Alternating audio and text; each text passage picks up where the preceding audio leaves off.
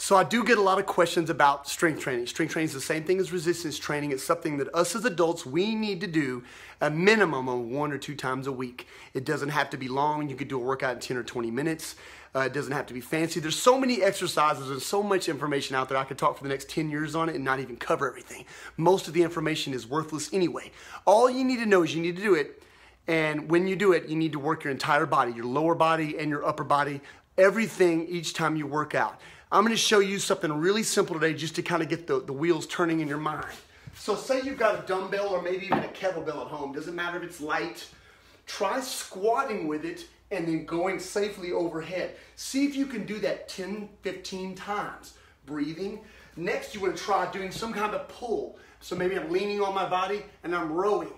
Try that on both sides and then maybe try a plank for 5, 10, 15 seconds and see if you can repeat that for 10 minutes.